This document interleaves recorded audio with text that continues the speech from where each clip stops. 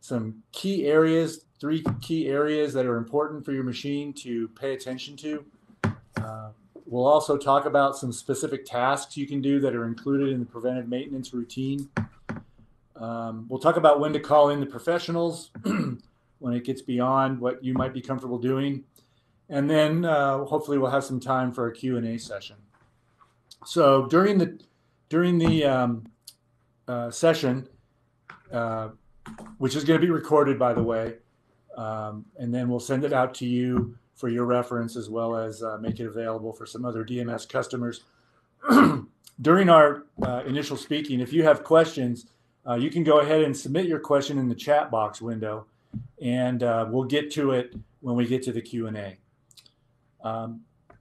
So my name is Greg Schultz. I manage the service department here at Diversified Machine Systems. And with me, I have Pete Vassar, who is one of the key production managers in our factory.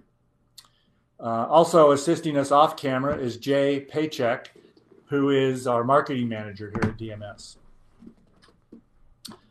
So we wanted to talk about start off this webinar with speaking about the 3 maintenance areas that really will extend the life of your machine if you pay attention to them. And we wanted to cover the basics of those. I would advocate that these 3 areas need daily attention. And the first one is lubrication. And so I'll turn that over to Pete. Yeah, so when we talk about lubrication, we're talking about rails, bearings, runner blocks, lead screws, ball nuts, and rack and pinion. The first thing to consider and the most important is that these components are cleaned regularly, and I'd recommend every 40 hours of use, that they're wiped down with a rag that's got a coat of machine oil on it, clean the debris off the rails and the lead screws, and then around the seals of the runner blocks and the ball nuts. And then the rack and pinion needs to be cleaned regularly and greased regularly. Debris can build up in the teeth of the rack and cause irregular wear to the rack and the pinion gear. So you want to make sure that you check that again on about every 40 hours of runtime, and then you can, on the rack and pinion, you can use like a spray lithium grease, or you can brush on some gear, some packing grease of some sort. And then to wipe the rails down, you want to use, like I said, a rag with some machine oil on it.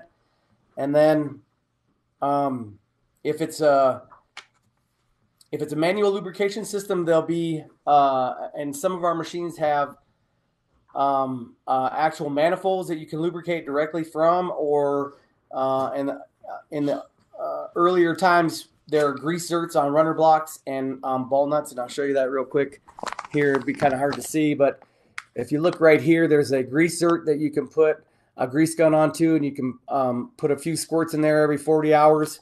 And then run the machine back and forth to kind of spread that out. On the ball nut here, you'll see this kind of hole right here. There'll be a grease zert in there, and it's the same kind of deal. You put a couple of pumps in there, and then you want to kind of move the machine back and forth to kind of spread that out into the ball nut and out onto the screw. And then for manual lubrication or automatic lubrication systems, sorry, I'll put a visual aid up there on the screen. So here, what you want to do is make sure that the pump is full of oil, has an adequate amount of oil in it. Every so often you want to check that filter, make sure it's clean of debris. We have used, pumps have changed a little bit over the years, and the requirements for the lubrication has changed with it. So with every pump, we put a manufacturer label on there that states what kind of lubrication needs to be put into that pump. I would always refer to that and make sure you're using the correct amount, the correct type of oil to put inside there.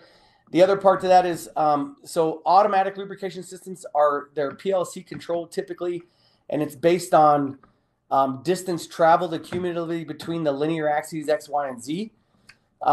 So in this case, if the machine is lubricating too little, you see that the rails are dry, the rails and lead screws are dry, You'll want to decrease the amount of time that's set within that PLC parameter, and you can find that the parameter should be discussed in the training and just listed in the manual as far as which ones to change. And then conversely, if it's lubricating too much, you'd want to increase the value of that parameter so that it doesn't lube as frequently. What I would add to that is Pete talked about using a lint-free rag to wipe down the machine. Keep that rag in a sealed bag after you've done it once, and keep it near the machine as a reminder that this is a daily task. Maybe with some signage, maybe not. Good reminder just of what you're supposed to be having your staff do on a regular basis. The other parameters that Pete talked about with the automatic lube system is every machine that we deliver, we give you a hard copy DMS manual, and we also give it electronically. If you've lost it or you don't have it, contact us. We can get it to you. But I believe it's Appendix 3 is where those parameters are outlined for the automatic lube. So the next area that we want to talk about is just keeping your machine clean. And you really can't do some of the things that Pete talked about unless you're getting all of the chips and the cast off cleared out of the way so that you can properly lube either the ball nut, the runner block, or the lead screw, what have you. So you'd be surprised at the amount of customers that pay us to come out and be a custodian for them, and because they can't get tolerance on their parts, and we ask them on the phone what are the condition of the machine. Oh yeah, it's clean, it's fine. And we go out there, and then they pay us to clean their rack and pinion and get it cleared out. So most customers use some type of an air gun to regularly blow off the chips. Do what's best for you. When you've got to open up components and lead screw areas, vacuum often works well to get in there and clean that area out and keep it clean. I think the only other thing I want to talk about is just what's really important is when you have automatic tool change spindles, you want to make sure that you're keeping that, have a good cleaning maintenance for it. So not only cleaning the tool holder receptacle on the spindle, but also the mating taper for, as it's connecting to the spindle. So you want to make sure that this is clean and rust free. And I suppose rust is probably a good segue into the next topic. Yeah, so the next thing we're going to discuss is the main air system. And this is what most machines are fixed with. It's the main air regulator system. The air supply comes in on this side and it runs through, and then this center section here would supply direct pressure to solenoids, control valves, stuff like that. And then this regulator here on the end supplies air to the counterbalance for the Z-axis. It's important on a daily basis that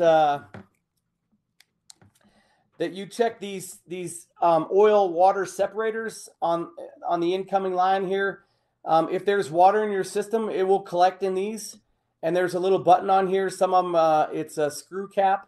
You either unscrew it or press the button, and it'll evacuate whatever material is inside here. If you're collecting water in these, you might want to consider getting an air dryer system, because water can be very detrimental to components on the machine, especially the spindle. So we've talked about a few of the areas that are key for preventive maintenance, and I've mentioned the manual that we supply with the machine. Depending on your controller, which type of controller you have, it'll either be Chapter 6 or Chapter 7 in that manual. That kind of is an overview and really just a good covering of all of the topics that we'll be touching on today. So I would certainly refer you to that. One of the questions that comes up is, well, how often should I do these tasks?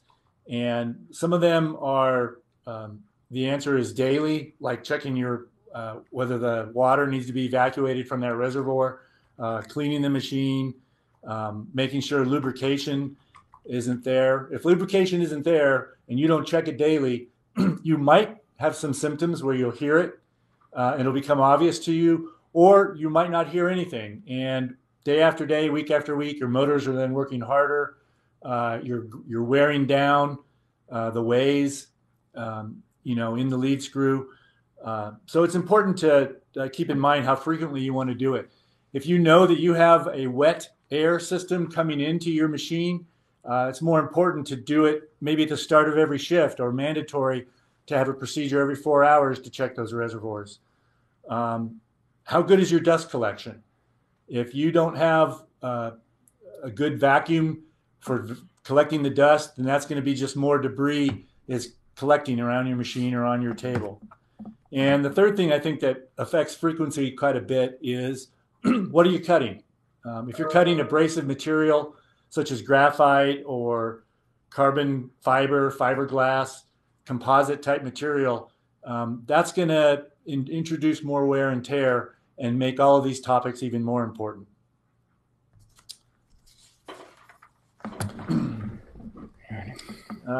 So you want to talk more about the counter air balance? Yeah, so we'll have a visual aid up on the screen. We're going to talk about the Z-axis counterbalance and maintenance on that. So you see in the picture on the left, there's an air line going into the counterbalance. What the counterbalance does is it alleviates the weight of the Z-axis so that the motor is not lifting the weight of that assembly up and down. It's just moving. It's basically just moving the axes. So in the picture on the left, there's the air line that goes in there. To maintain the lubrication of the cylinder, you would remove air from the machine, and then you'd have to bleed the pressure out of the balance tank, which typically would either be located on the back of the bridge or in the back of the machine. And then once you've released all that air, you take that air line out of there and put a few drops of air tool oil inside there, and then you can plug that line back in and repressurize the system. And that will help lube the internal components of the cylinder and seals and whatnot. And then the picture on the right, we talk about the breather, the brass filter. So it's very important that filter stays free of debris so that it can breathe and evacuate air effectively and allow the cylinder to operate as it's designed to do. So to clean that, you can take that out, and then you can blow air from the threaded side to kind of evacuate debris from the filter. If you use like a Unis type system and there's kind of oil in the air that gets mixed with the debris, the cutting debris, and it kind of cakes around that, you can soak that in some kind of solvent like a lacquer thinner to break that up, and then again blow air through it. If you're unable to clean that breather, then it's recommended that you replace it. And those can be sourced, either locally, or you can reach out to DMS to supply those to you. The other important part to that is the cable on that assembly. If you put the Z-axis all the way down, you can check the integrity of the coating that's on that cable. You want to make sure that there's no cracks or any kind of wear to it or not. And then the other important thing to consider is that the balance is set properly. And if back to this regulator here supplies the balance pressure to that counterbalance. On older machines, you can check the counterbalance by putting the machine in e-stop, and then a simple lift and pull on the Z-axis. It should be fairly easy to push up, and it should take the same amount of pressure to bring it back down. On newer machines that have brake motors or rail brakes, you'll want to reach out to a DMS factory technician and get their assistance in how to check those, recheck the counterbalance on that. As long as you maintain the cylinder, the counterbalance cylinder, you shouldn't really have any problems with the pressure, with having to adjust the pressure on the regulator. But you'll want to check that. I'd say at least twice a year you want to check that and make sure that it's adjusted properly. Thanks, Pete. The next area we want to cover is to talk about the machines that might have a chiller. And so there's another slide we're going to go to that I'll reference. And the one thing you want to make sure is that the cooling fluid in this picture, it's an example of an omlot spindle cooler. You want to make sure that the fluid level there is consistent and at least halfway full up to the max line. This is a closed system, so if you've got fluctuation in that level of fluid, you've got a problem. You probably have a leak, and that's going to have to be addressed. The other thing that you need to do with these chillers is make sure that the grill stays clean. These are factory dusty environments. This area gets clogged, and I can't emphasize enough how important it is to delicately clean that grill. We've had a lot of chillers been returned, and I don't know why the people stick screwdrivers in there to kind of bang the blades. That's gonna change the alignment of the shaft. We've had customers complain about their spindle needing to be replaced, and Omlot and our other vendors tell us all the time about how their customers are just a little too aggressive in sticking things in there to try to clean that out. You can vacuum that grid off. Do not stick things in there. Do not try and open that unit up. We've had customers think they need to go in there and open that unit up. Once you open that unit up, you void the warranty. So just vacuuming it gently across that grill is usually good enough. The next thing I want to move to is the electrical cabinet. And I guess the first thing to talk about there is the door to the electrical cabinet needs to be shut. We've walked into a number of factories, and let's say they're cutting carbon fiber or anything that's airborne, and the door is open. Right there, you're exposing all the brains and guts of your electronics to your environment, and you're shortening the life of the machine. So when you do want to take a look at the electrical cabinet, power off the machine. Only when the power is off, then open that door up and make sure that it's dust-free in there. If it's not dust-free, take a vacuum and carefully vacuum without touching the vacuum nozzle to any of the components in there. You don't want to touch any of the terminals, relays, circuit boards, any wire junctions. You got to really be gentle when you're paying attention to there. Most electrical cabinets will have an AC unit in there, and that filter is usually located on the outside of the cabinet, and that can be cleaned off. Vacuum the exterior like I talked about. If you originally had purchased a machine and you might be doing woodworking, and then you've switched over and now you're cutting or using that machine for something else, and you don't have an AC unit, you probably want to think about getting one.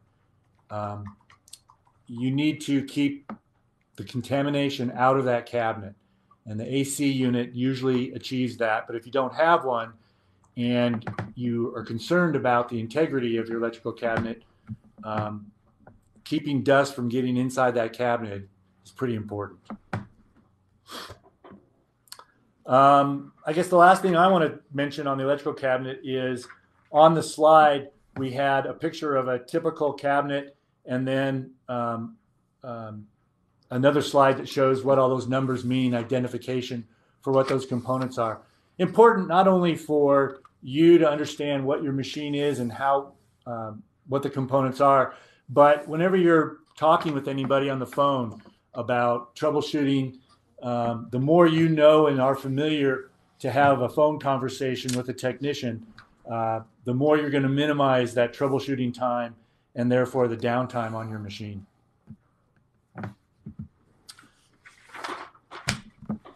Pete, you want to talk about spindles? Yeah, so we'll go over kind of maintenance of a spindle. There are two types of main spindles that we use as far as tool holder capacity, either the HSK tool holders or the ISO 30 tool holders. We briefly showed this. So on the ISO 30 tool holders, it's very important that you make sure that your tool holders are clean and free of dust. That we're talking about this area right here on the tool holder. You can use a rag with some machine oil on it to kind of clean that off. If there's some rust on there, you can use a light abrasive like a Scotch-Brite or something equivalent to that to kind of clean that rust off there, and then wipe it down with a rag coated in machine oil. And then once it's clean and free of rust, then you could use a rag with some denatured alcohol to kind of dry it off and get any contaminants off of there. You'll want to do that on a regular basis. You'll also want to make sure that the cone inside the spindle is clean and free of rust. Same kind of thing. You can use a rag with some machine oil on it to kind of wipe the inside of that cone out, and then use some Scotch-Brite to remove rust if there is any, and then the rag again after that to kind of clean the what you take off from the rust. And then at the final part of that would be to use a lint-free cloth with some denatured alcohol to kind of clean out any kind of debris or oil that's left inside there. You never want to blow air directly into the shaft of a spindle. It's very important on any model, whether it's ISO 30 or HSK. Now on the HSK, I would just interject real quick. Back to what I was talking about cleaning as well. Certainly never blow air up into a spindle. Don't blow it into a ball nut seal, a runner block, any type of a bearing or electrical component. So, use compressed air a lot to blow and keep your machine clean, but be careful about how close that nozzle gets to some of these components. Sorry to interrupt. Oh, it's okay. So on the HSK tool holders, same kind of thing. On the shaft of the tool holder, you want to make sure there's no rust on the outer rim, and conversely on the inside, since the HSK is gripped from the inside of the tool holder, you want to make sure there's no rust or debris inside there either. And it's, I've been to a lot of customer sites where their tooling kind of sits out, and in a dusty environment, that dust just kind of collects on those things. You want to make sure before you put those in to a machine to be used, you want to clean those off regularly and make sure they're free of debris.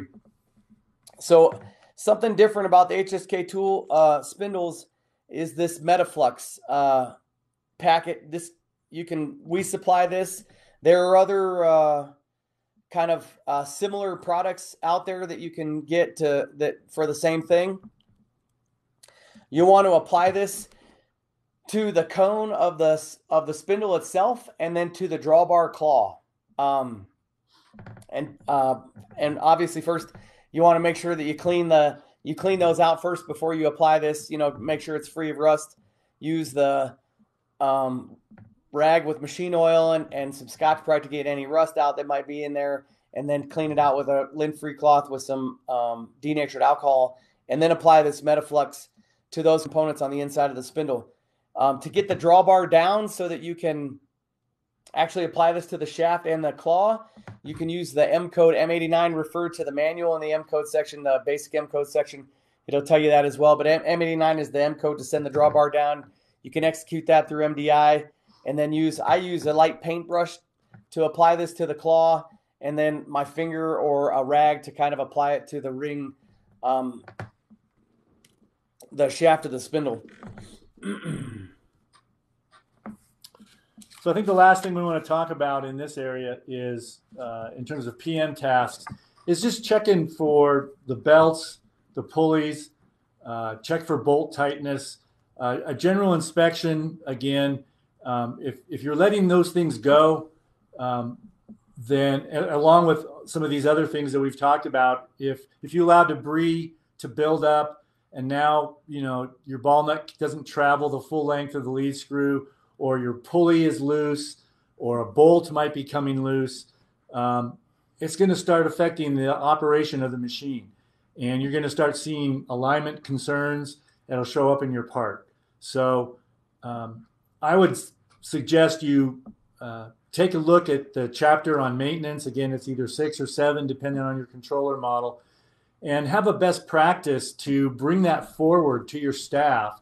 A lot of shops nowadays, it's hard to keep the same staff, and you lose guys, and the new guys come on, and there's no ingrained discipline for best practice of some of these PM ideas. So take action as the owner of the machine, protect your machine, and put some visible reminders up about the PM tasks. checking the bolts, the pulleys, the bolt tightness, some of these other things we've talked about. If you don't, then you get into more serious problems with your machine.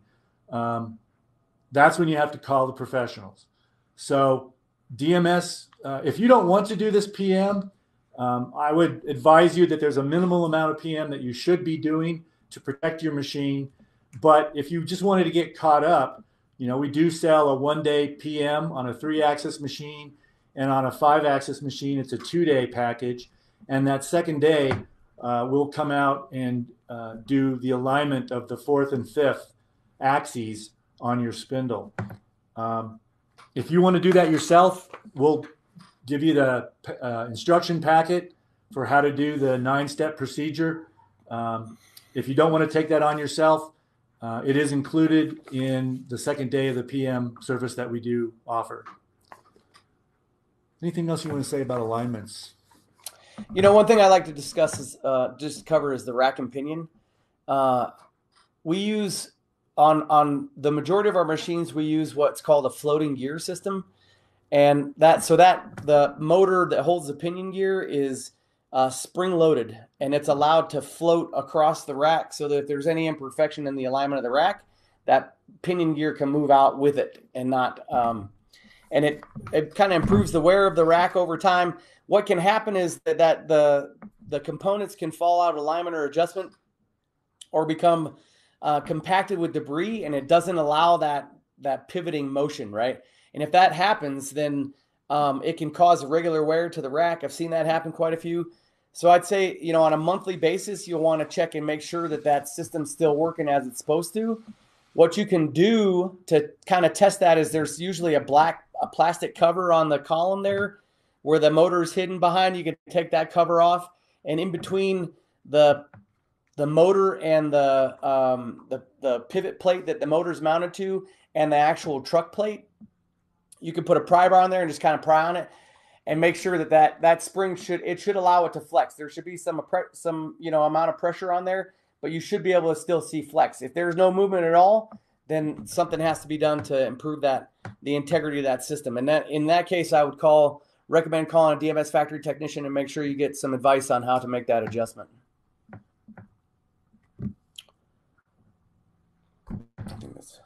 Okay. Question and answers? Yeah. Okay. Let's move to that. So I also know that people were asking about that PM packet. So I told them we'd send it out to the registered links right here. Yeah. The PM option, we have a whole description of what the 1-day service, what it costs, what are all the things that we do, and then the 2-day package as well. So yeah, but also the packet, you said they would give them instructions on how to do the 4th and 5th alignment. Yeah. So if you call into the service department and talk to anybody who answers the phone and ask about the 4th and 5th alignment procedure, we can email that to you. So that's how you get your hands on that. Okay. So first question was asked by David Stevens. I'm sure it's just David Stevens. He says, I've been breaking the Zerk fittings. My buddy with the DM machine also broke his. They rip out of skate. Do you have a solution for that? 6. So there are some greasers that we started using that have a longer threaded shaft on them. There was a change that was made to some of the supplied runner blocks that we get where there's a recess in that fitting. We didn't, as soon as we caught it, we started replacing them with these greasers that have longer threads on them. We have those here in house, or they can be sourced locally too. I can get you the specs on those, and we'll, when he sends out the blast with the links and all that kind of stuff, I'll make sure that I include that in there. Okay. Right, second question is from Christopher England. He asked for greasing ways and lead ball screws. How much is enough or too much? Using the DMS supplied yellow grease gun, it seems like the component either feels dry, no lube, or it is dripping off the X and Z on the work surface. He has an FMT 5x10 3-axis. Should I be using a different grease, lithium, silicone, or heavier grade? Also, how much should I worry about cleaning out the deep grooves in the lead screw? So first, let's talk about how much grease is enough or too much. So with the FMT machines, we supply a grease gun. That grease is kind of ideal. We used to recommend lithium grease. And I actually prefer the FMT grease over the lithium grease because it's less, it's a little more viscous. It'll spread out a little bit easier on the lead screw. And like I said, every 40 hours of runtime, you really only need to put a pump or two into a block. But make sure that, after you do that, you kind of run it back and forth and let it spread out over the lead screw and get work through the bearing that you're applying it to. For manual systems, also we talked about every 40 hours you want to that rag that's coated in machine oil that Greg says to put by the machine in the bag. Yeah, it's a good idea to wipe down the rails with that, and that will keep a light film of grease on there as well. You certainly don't want to put so much grease in there that's dripping out. Having grease on your parts in a lot of cases isn't a good thing or a desired thing. The problem I've seen with lithium grease is it's just too thick and it doesn't spread out very well. And for a lead screw on a manual system on the FMTs, as I said, that yellow grease is good for that. And a rag with machine oil it's also good to wipe that screw down with that, and that'll leave a coat of oil on there. You don't want debris building up in the tracks of the lead screw. That's that can cause irregular wear to the ball nut and bearings, and which over time will affect linear accuracy and increase backlash, that sort of thing. So you want to make sure that and we have a PM schedule in the manual too. It talks about different time frames. That every 40 hours you want to make sure that as you're wiping things down, that you're making sure that there's no buildup of debris on any of the guide surfaces, lead screws or rails or any kind of stuff like that. Going back to the end of his question about should I worry about cleaning out the deep grooves in the lead screw? Yes, you should. Your track on that lead screw, you have other tracks that might not be getting used, and as the lubrication falls away and fills up that other groove, you might say, well, I'll just leave it there, but that's going to attract all of the other chips and the cast off, and it's going to cause you more problems in the long run. So I think a lot of machine owners fail to appreciate this is a hassle doing these PM tasks, but it's just like owning a car, right? Take care of it, do the regular checkups, whether you have the dealer do it or do it yourself. But if you don't do it, you're going to have larger problems down the road. Okay. Somebody asked about calibration. When will calibration training be available? That should be one of the next webinars we do, I think. Yeah, maybe that's another calibration webinar training that we could do. If you can't wait until we get around to that, call in. The service number is 855-266-5063. I'm sorry, I just realized I should have had a slide for that. 855-266-5063. For any of your needs, we can customize some training, and we can figure out, in today's world, whether we do it the traditional way, whether we fly to your site and we train your staff on your machine is usually the most effective way. Sometimes if you want to stay with a less costly approach and avoid some of the travel costs, you can come here to the DMS factory. We offer a week-long training on 3-axis machining, not only calibration, but the whole 9 yards of how are you going to design your product? How are you going to introduce that program onto your controller? How are you going to cut it? How are you going to hold down the part? Or another week training on 5-axis machining. But whatever your training needs are, we could also arrange to do something, virtually via a Zoom meeting or MS Teams, whatever tool works for your company. And then somebody asked how much is it, but they should call in, right, to find out. for the somebody says how much I think is a 3-axis PM? you have a price sheet for that? A 3-axis PM is $1,850, and I believe the 2-day for the 5-axis is $3,150. Okay. All right. The next question is, where is the drain plug on the chiller?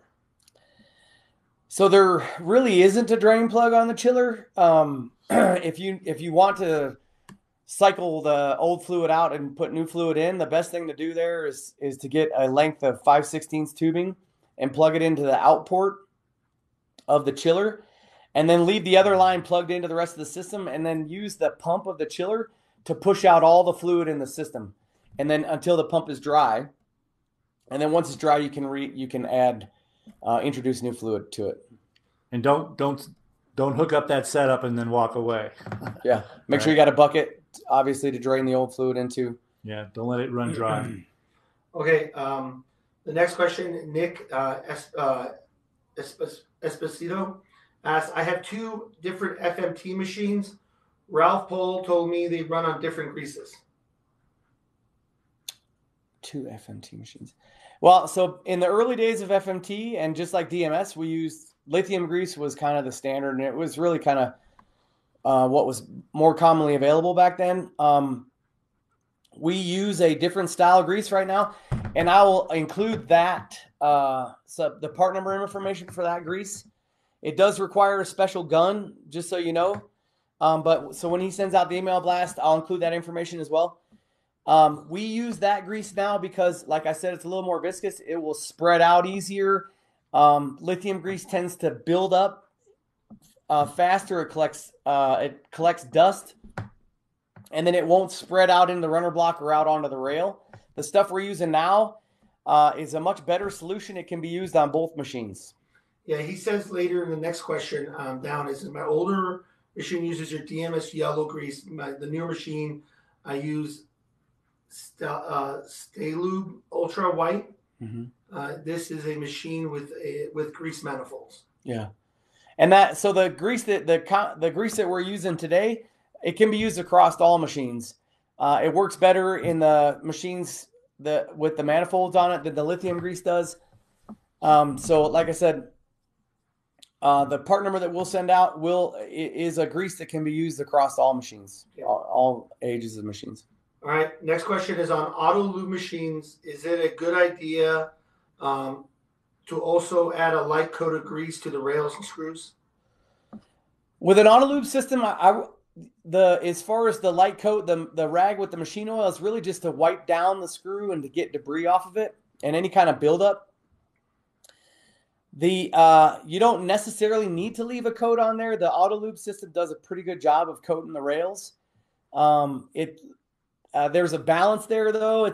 If you set the lubrication too low and you're outputting too much grease, it can cause dripping and stuff like that. Talk about, like, we don't know what the right setting is when we ship the machine, right? Well, yeah, it's based. So the setting is, we kind of pick a generic value for that. It really depends on how much the machine is going to run, right? So if you're running high production, then that value is going to be a lot bigger because the machine's running a lot more. It's going to cycle a lot more times. The lube pump's going to cycle a lot more times in a day. Whereas a machine like a pattern maker might cut a pattern or 2 in a day, and the machine's not running, maybe 4 to 6 hours out of the day. It's not going to cycle a lot throughout the day. So that number's going to be a little bit lower. So it's kind of, you got to fine tune that. And that's something that should be talked about in the, in the machine setup. The tech should cover that a little bit, and how to adjust those parameters. And then there's also a manual function of that. It's M code actuated, can be M code actuated, and then there's also a primer button on the pump itself. If you don't feel like you're getting enough lube and you want to get some out there while at the same time considering the value of that parameter, you can manually actuate the lube to get it out there. At the same time, same as I talked about before, when you're pumping grease in the block or you're running the auto lube system, what we do here when we prime the systems during the finishing process is we have a program that moves that machine to the extent of the travel of all the axes. And then we run the lube at the same time so that we're coating the rails, we're coating the rudder blocks, coating the lead screws, making sure all that's getting done. And then, and sometimes we do it to the point where it is dripping right after the fact. And you got to keep running it some more to kind of get it worked out and make sure you get all the drips off. And then kind of wipe it down. That's a pretty good practice on a 40-hour schedule, is to make sure that the lube system is functioning properly, that you're getting lube out to every component on the machine that's supposed to supply lube to. And then, and that will pretty much do a decent job of coating the rail surfaces and whatnot, that you don't have to worry so much about going back over it with a rag and spreading it out. And it's a balance, right? You don't want your ways to be dry, but you don't want oil or grease dripping on your product. So that's what drip trays are for as well. Mm-hmm. So if you don't have the adequate drip trays, you might look at investigating that. All right. Next question is from Rudolph Olson. He says, having trouble with the left table going into the machine. Have to grease the table every day. The actuator solenoid inside the box that is inside the machine has been changed. The table will start to go in, then slowly stop before going all the way in. Not sure where to look next. So I feel like in that situation, I would look at I would start looking at the runner blocks. And maybe a misalignment in that, a cylinder misalignment. It's air driven. And it sounds like the lube, lubing it every day is kind of helping the situation, but it sounds like there's some kind of an alignment problem that is creating a lot of resistance as that moves in and out. It could be a alignment problem in the cylinder, it could be runner block related, there could be bearing issues. That question there sounds to me like that you should call in and speak to a factory technician so that we can go through some troubleshooting. He doesn't mention about any error codes on the controller, so I'm assuming that, well, if it's an air-driven table, the machine's not detecting any problems. Well, as long as the table gets in and out, it's satisfying the logic. Right. So there's nothing really in an air-driven system. There's nothing really to monitor the table, the movement from start to stop. You know what I'm saying? It's only when it gets into position that it monitors that. Now, if it takes a lot of time to get in, then the PLC will generate an error saying that there's some kind of obstruction. Yeah. Well, right? I don't know whether it goes all the way in or not. He kind of mentions that it stops before it goes all the way in, but if it's not enough of a failure of a distance to travel for the controller to detect it or the PLC, then we need more troubleshooting, probably to speak with the technician. Call in that number. All right. So the next question is, what are this is from Adrian Strait. What are the possible reasons why the spindle will get stuck when dropping off switching a tool? On occasion, the machine says waiting for a drawbar, and then sometimes the tool needs to be manually ejected. I try and keep debris off the tool holders during the machining. They can't always be there to keep it clean during running. So this, I'd have to assume this is HSK spindle, and I'll say that the problem is more prevalent with HSK. They require a lot more accuracy when picking up and dropping off tools. Part of that could be air pressure, and we have found that the higher air pressure, we used to recommend that there was a minimum pressure of 90 PSI in our older machines. Once we started using more HSK models, we found that a higher air pressure is better. So I would certainly look into what the static pressure is in the shop and what the pressure on the machine is. I'd recommend, at a minimum 100 PSI for an HSK type system. The other part to that is, if there's any kind of misalignment in the tool rack, in the tool change process, that can affect how effectively the spindle comes down on to the tool in alignment and picks this tool up. Like I said, there's a lot more forgiveness in an ISO 30 taper versus an HSK. So I'd look at those two things, air pressure and rack alignment. If you're doing a good job of keeping the tool holders clean, and then you're using this lubrication in the spindle and doing regular maintenance on the spindle, then your likely culprit is either air pressure or alignment, rack alignment. Yeah, and I would add to that. It's often the story is what you don't know, right? And so if the movement of the machine is not operating the way it should be, what's happened in the past? And you might not be aware of any crashes on the machine. Just because you're not aware doesn't mean that crashes on the machine didn't occur, right? And if you've had a crash, then the alignment of the rack might be out. The spindle fingers might have scorch marks on it. You may have just no crash, but you're just running that really aggressively on the spindle. And that can affect, the movement of all those metal parts as it's picking up and dropping off. Okay. Next question is by Rudolph again. How much fluid does a spindle chiller hold? I think that goes back to the question when people want to replace it. How much fluid should it have? Yeah, so on the Omlot style spindle chillers, typically we put 1 gallon of fluid in there. There is a minimum and max, or should be a minimum max line on that indicator on the side of the chiller.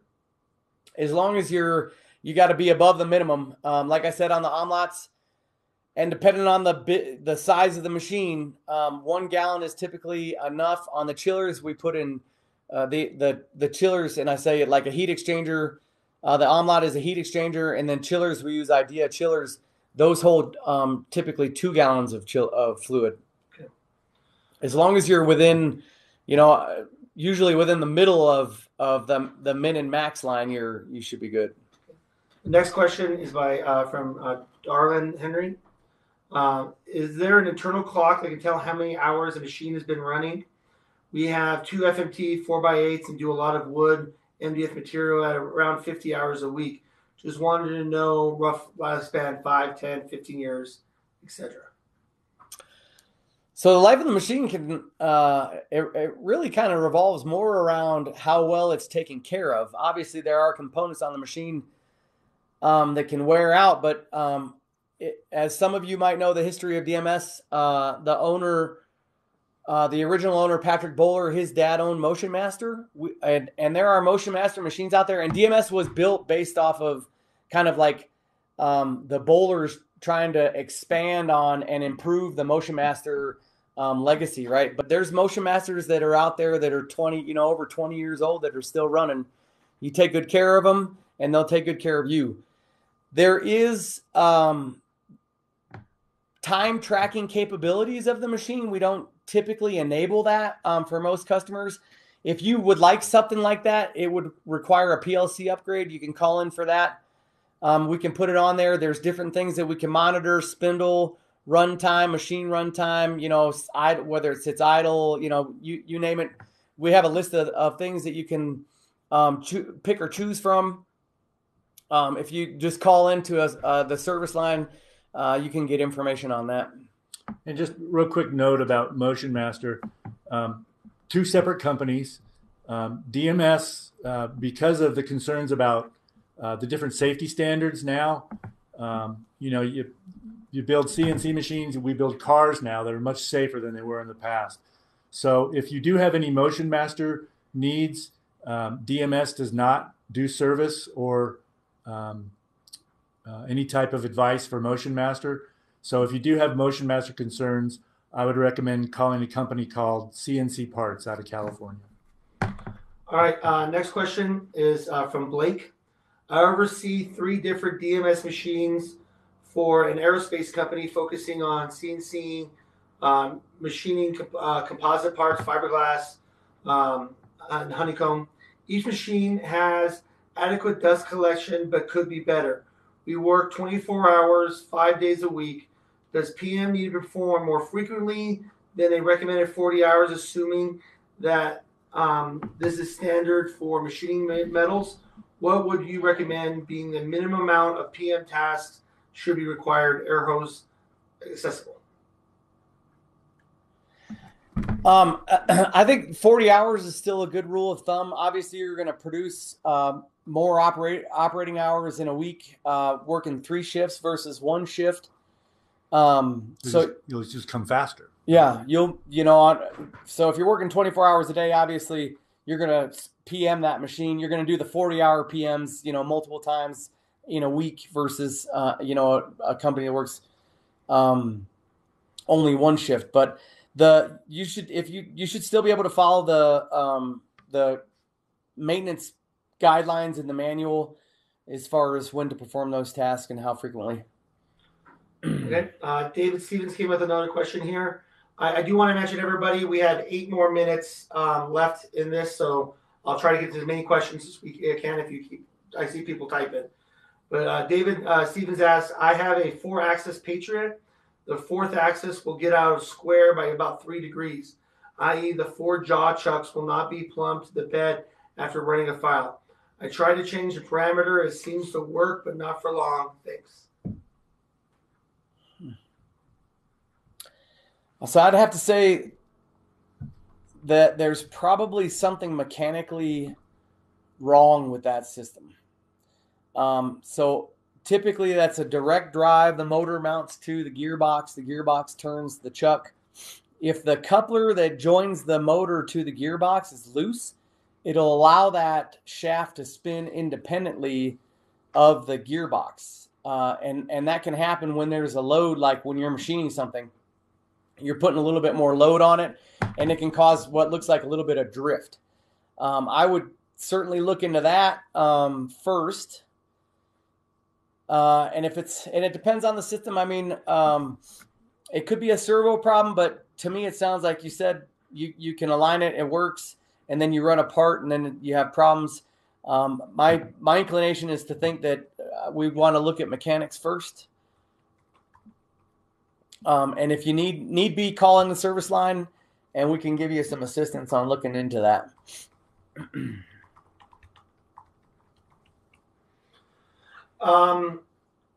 And then David asked about the Zerks. You did answer that question, and David will be sending the recording out.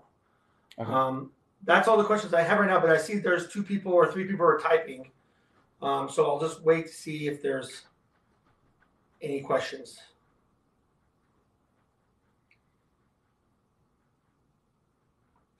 Leonard asks, we have an FMT 4x8 that we run a lot of quick programs on a very repetitive occasion, occasionally. We will get a spindle server error message. We have to power down for a couple of minutes to clear the code. Any idea what the cause?